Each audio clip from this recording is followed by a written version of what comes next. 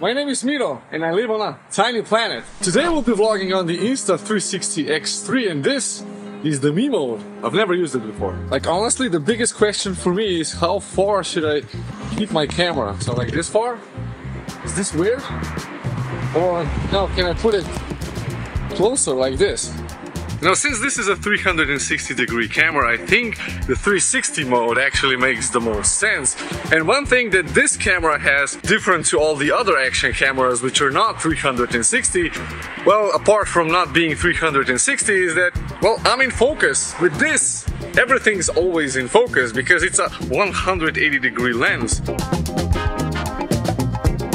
Now, I've already made a bunch of videos about this camera and how bad the video quality is compared to other action cameras, and well, in this video now I'm actually going to go through all of the cycles, all of the settings, well, more or less all of the settings. So the single lens mode, what you're seeing right now, which I think isn't really the best one, the 360-degree mode, and the me mode, which, as I said, I've never used. So today is going to be the first time that I'm actively going to go with me mode. Now, when it comes to camera settings, I'll always be using the same camera settings. So auto shutter speed, auto ISO max 400, auto white balance, and a log picture profile, which I have to work with quite heavy to make it work. Now, the me mode exports in 1080p video, which suggests that this camera is a 1080p camera, and I've already talked about this on my other videos. You cannot get more than 1080p like useful resolution out of this. Even though the 360 degree is 5.7K, but that's for the whole sphere. So unless you want to go with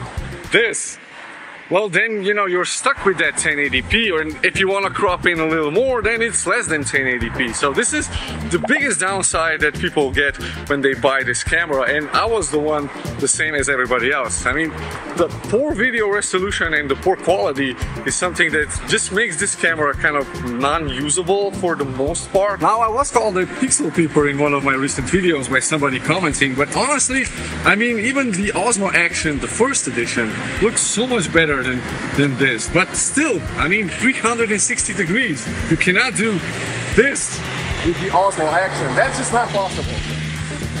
Tiny planet, baby.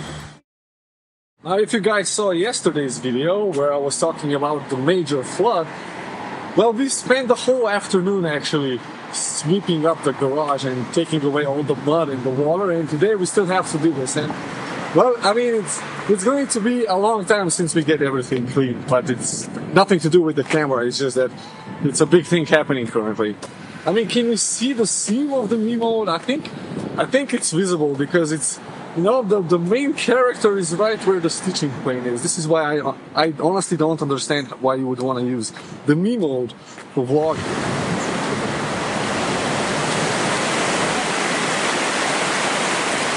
There's still so much water, and you can see where the edge was. Seriously. But this is cool, you know, having a selfie stick. You can put your camera far away, and then you can control how close you are with the zoom. Of course, the more you zoom in, the more you lose the resolution, which is the bad thing about this. No, but it does offer the flexibility to do this. I think this is way too long for vlogging. And you look like an idiot holding a stick. Like I'm fishing.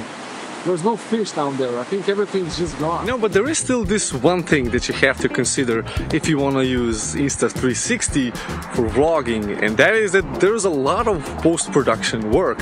I mean, as cool as it is to be able to reframe the shot, it also requires quite a lot of post-production effort. Now, it's easy to do and you can get really creative, but just remember, if you want to do like daily vlogs and you're very limited with time, then this is probably not the best choice. This is where a traditional action camera actually makes it a lot easier, because you get video clips that are already framed, you know, unless you screw up the framing like I typically do, but you don't have to really do anything in post-production except just cut the clips in the front and in the back and somewhere in between and stitch everything together. Here, you have to first reframe everything, then export everything, and then you can start the normal editing process. You know, but when it comes to the whole microphone and sound quality, I think the Insta360 X3 is is probably the best sounding camera on the market currently. Let me jump in here real quickly to say that the audio on the Insta360 X3 is pretty much not usable, except if you're using the single lens mode or the 360 mode and the camera is relatively close to you. Well, that could work, but everything on a selfie stick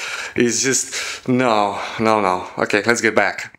I haven't tried the GoPro Hero 11 nor the DJI Osmo Action 4, but from what I've seen in the reviews, you really don't need to buy a separate microphone for this, and you have a 360-degree sound kind of experience. So if you reframe your shot, you can, the microphones can follow where you're framing, because it has like 4 of them or something like this. So you have a 360-degree sound capture. Not now, because this is like single lens mode, but it's really, I mean, I don't really consider using a microphone with this camera. So this is how you can spice up your action camera footage. So depth of field on, voice isolation on, so the voice that you're hearing now is just my voice and no ambient sound, and you can add, well, a little bit of motion blur to make things look more natural. Now don't worry, don't try to find this in any sort of post-production app of the Insta360.